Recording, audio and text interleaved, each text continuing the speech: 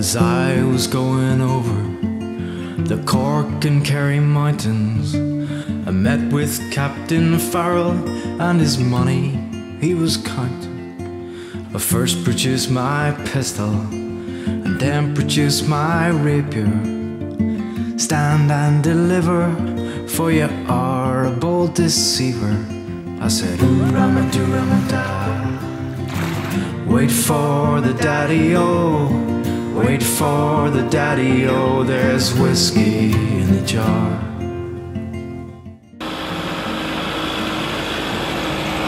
Now it's only thing to get the boat safely on the water.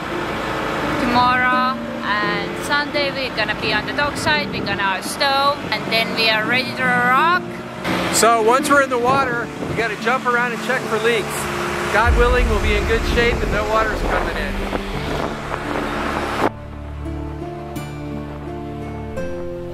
Yeah, she's old-fashioned. Go ahead, say what you want. Who knows what our top speed is? That's not what it's all about. This is our ship, and this is built like any good ship. The full keel. They've been laying keels since the beginning of time. They're always going the whole way, front to back. And that's what ours is. The Phoenicians, the Greeks, yeah, the Vikings. Maybe we're like the Vikings. We're going to go, we're going to find new lands. We're going to sail up rivers. And if the waters are uncharted, or if the charts are bad, or if the GPS doesn't work anymore, who knows? Anything can happen. And anything is what we got to be ready for. That's the whole point of this mission. To go and find beautiful new life out there on the sea with nothing to hold us back except our own smarts, hard work, and vision. And a full keel boat is the way to do it.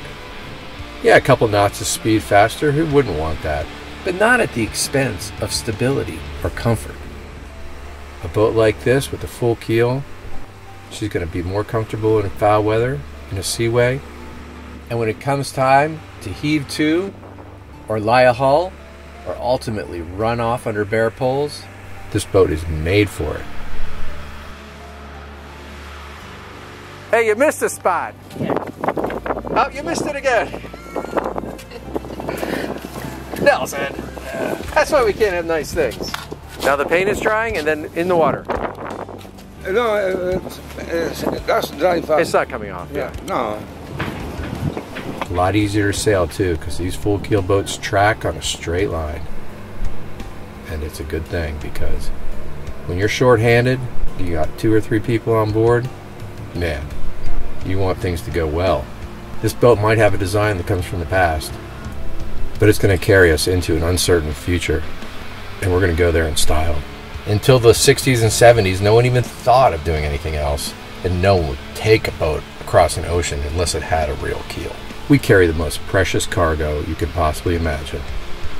Helen, and a lot of food. Those are the 2 things you gotta have on board. A boat built heavy, ready for anything. Good thing we went high. Good water line, huh? All right, okay, Chris, I'm gonna jump on and make sure she's not sinking, okay? What? How much power to each one of these boards? Oh, each one of those is 120. These are 550 each. Wow. Well, it's holding. I guess we're going to be solid, you know? We didn't run the engine yet, but tomorrow we will. What about that crackling noise? What do you think it is? It can't be our boat, right? I mean, there's no way. No water's coming in, but we had that crackling sound again. This boat is our home, and this boat is our life raft. This is the boat that's going to take us from here and into the future. And we are going to challenge all the conventions, all the weakness, and all the naysayers. And we're going to go with tradition. We're going to do it the old-fashioned way, and we're never turning back. Because this is our mission, this is our home, and this is our ship. And I'm so glad we found her. Boy, 1 in a million she is, no doubt. A true pearl of the 7 seas now. A great new bottom job, new electronics going in, and a crew reinvigorated to get ready for the big trip. We are done. Once you guys had us on the hard, we knew we better freaking work on nothing but boat problems. And we did it. Now we're sitting pretty, kids. Time for getting it together and sailing on back up the river.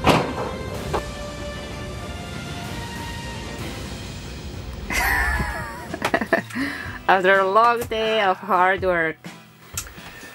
A lot of people have been asking, and I know some of you wonder, what is this forward-facing sonar? Well, that's the transducer. That's the part that sticks out of the boat. And it's a lot more than nothing, because usually they're flat on top. But this one has to see forward, so this is your flat on top part, but facing towards the front of the boat. Oh, that's why it's called forward-facing sonar? Yeah. It faces forward. It faces forward. And down a little bit. That's that 8 times thing, so you have that angle going down. So 8 times the depth of the water in front of you, you have a vision of it, and a warning, hopefully, to not run aground. It's made by B&G, which is Navico, and right now we have it out. We have a plug-in because I didn't want to take any chance of getting damaged during launch with a sling or something, even though it shouldn't be able to, but you know what I'm saying. This thing cost a few bucks. So I'll try to find a link to it and put it below in the description so you can click right forward to it, and highly recommend it. Can't wait to try it out. But we have to do our whole NEMA backbone and power supply and all that stuff, so we're not going to even use it until we get to the next step, and that's going to be very exciting. I feel lucky. I'm going to mix my brands, Garmin and B&G, and I'm going to see what happens. They're all going on the same NEMA network, and if I can get that radar to show up on my B&G, who's the lucky one now, punk? See what I'm saying? And if this little cutie will show up on the Garmin, well, I don't know what to tell you. Count your blessings, because it's coming your way. Wow. It is rock solid, it's dry, and we don't have to worry about sinking anymore. Oh my God, what a relief. But now, I say, I'm not leaving the boat tonight, first of all. We're staying on the boat. And we're going to babysit, and we're going to know the boat's fine every night. But let's party. Let's get some pizza or something delicious and have fun. It's been a heck of a week. But you know what? I suddenly feel a little bit energized. Pizza it is. Hey! What? Oh no!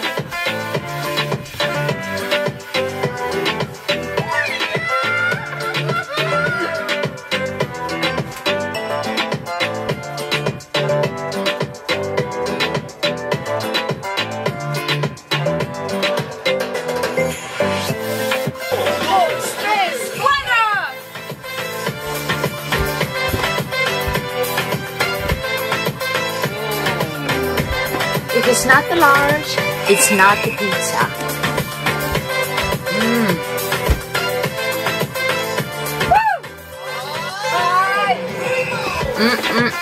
That is a good pizza.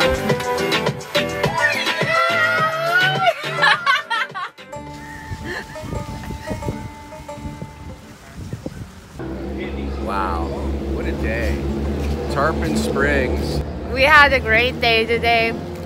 We have 2 cups of coffees. We had a fantastic evening yesterday. Oh, we talked to a captain, one of these charter captains here, and they gave us some good scuttlebutt on anchorages for our explorations.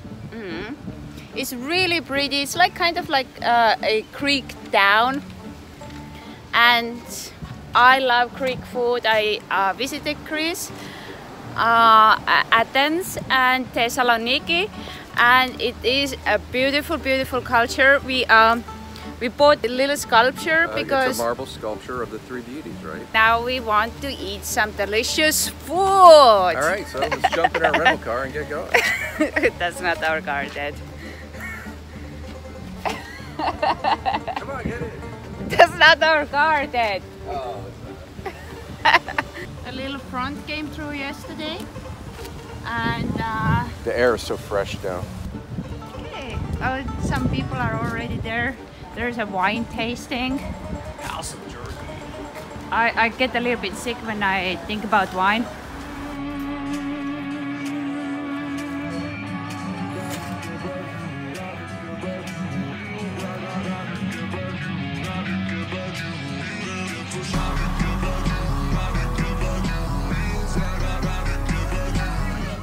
I want to give you guys a little gift for your trip, okay? These are all organic soaps, they're all natural, and they're made by a local artist. So pick some different scents and see which ones you like best. That's Deep Ocean, and you can wash right in the water and rinse off. I like this one. Thank you. You're welcome, and good luck to you. Thank you. Bye. We are in this beautiful Greek little tiny store, and I'm gonna take a present for our friend David. Hopefully he's gonna get his present unless I drink it before.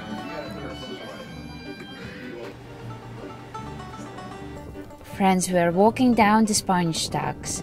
This is the must-do if you are visiting Tarpon Springs. In 1905, Greek spongers came together in Tarpon to develop the world's largest sponge diving. The sponge industry helped build a Greek community that is now famous not only for the world's finest sponges, but for some of the finest Greek restaurants. We are in here in the beautiful seaside restaurant, and you can see our beautiful, beautiful boat there in the background. We have a couple of your gyros. How do you say it? Hero or Gyro. Hero? Okay, we're getting the heroes. We'll have the first one on the list, beef and lamb. And a big Greek salad. I'm hungry. Wow, look at this. Now look at me.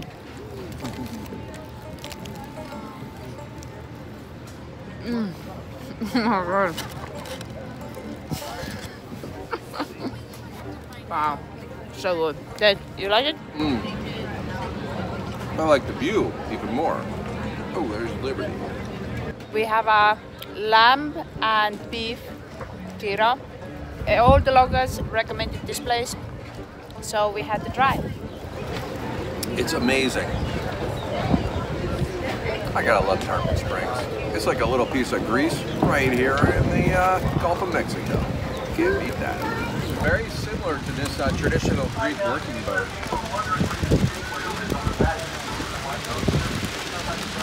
Wow.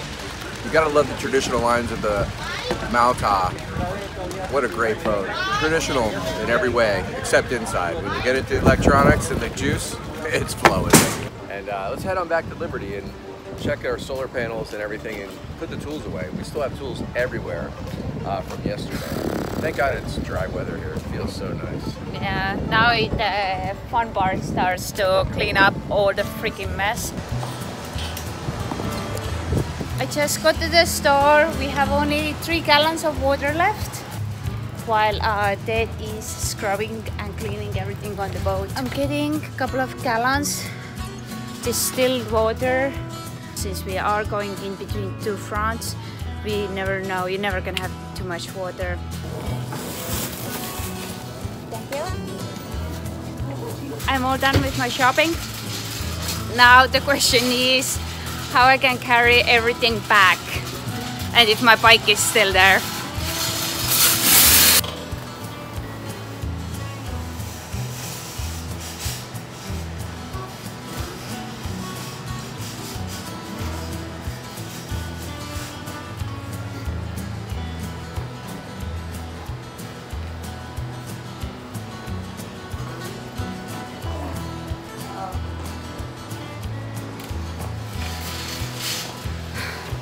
I don't know. I think I need a taxi.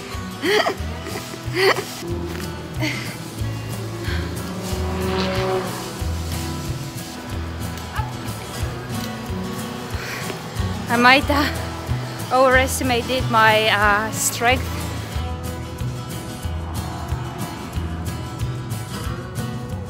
Okay, I made safely back. Woohoo! All the eggs are still okay.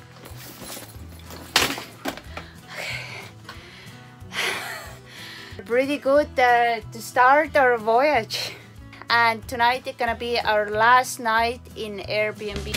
Well, Helen decided to pick us up a special treat when she was at the store today getting water. It's been really fun hanging out in Tarpon. Checking out all the cool stuff. But what would be better And ending the day with a little party on the boat. So this is from France, Coteron. Ooh. Ooh.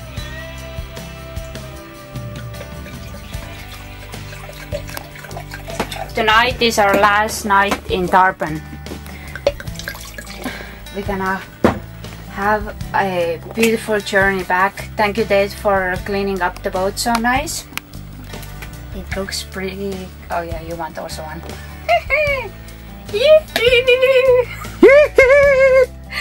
Cheers, Cheers to me! to all of us!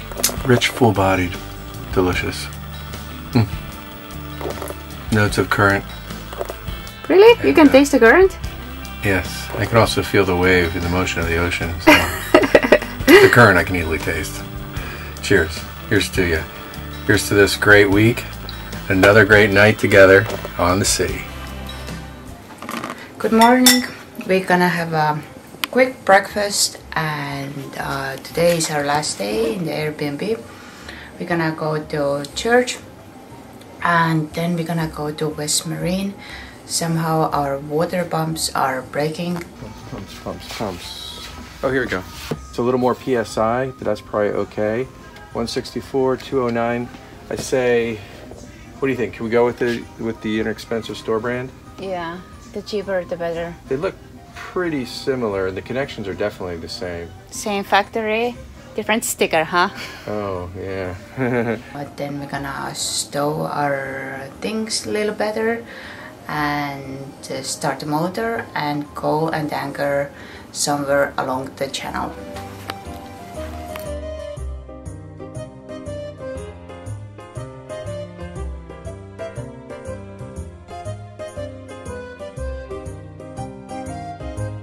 The funny thing happened. I remembered that we forgot to tighten our zinc on our prop shaft. We got so focused on rushing to get our castle nut on there as they were coming over to lift the boat that we never got back to it. So the yard guy gave us, Dave, he gave us a great tip. He said, you gotta hit the zinc right where the size number is, tighten it some more, hit it on the other side, tighten it some more, and you kind of really pound it in there, really put some hurt on it. That way it won't get loose. It'll actually stretch it a little bit. So when it would normally start getting loose, it won't. So I got to take a little swim here. Fortunately, we have our gator gill hookah, and got to grab a regulator and put on a weight belt. And I'm going to jump in with my wrench and my hammer. Zip me up, little kid.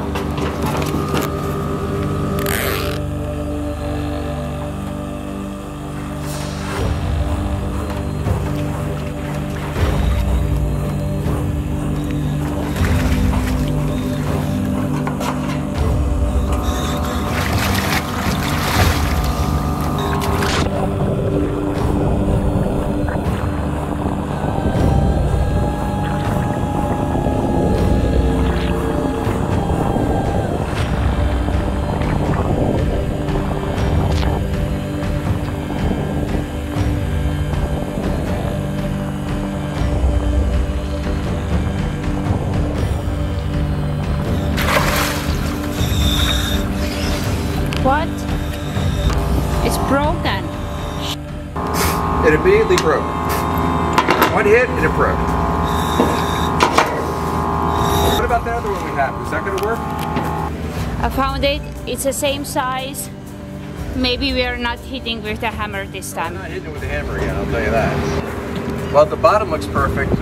Let's see if we can get lucky with this second zinc. Let's try not to break it.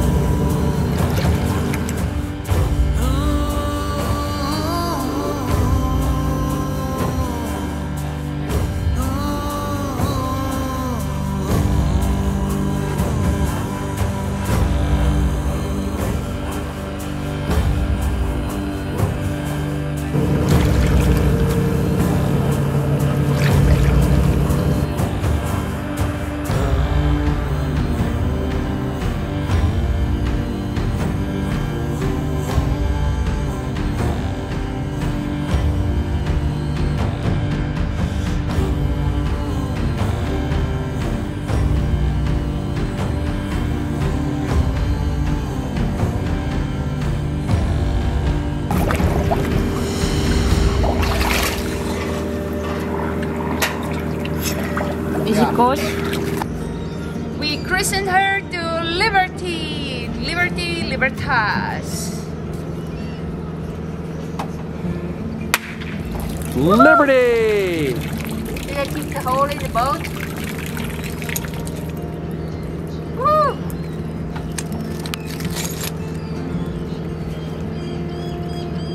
Something for the Neptune. Bon voyage, Pippin. Thanks for the help. Thank you. Bon voyage, Pippin. Thank you for everything. Mwah.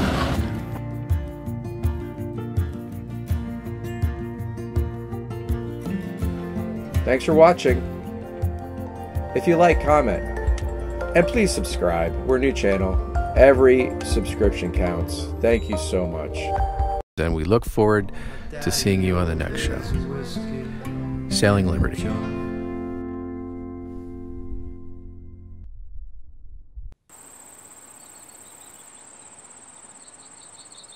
Arr, fly, arr. Charge, you scallywags. Aye, Captain. Like any great adventure, it begins with a girl and a sword. Before you know it, the tail twists into a t-shirt. Hey, click in the link below in the description box and get one of our shirts. Buy now and join the adventure.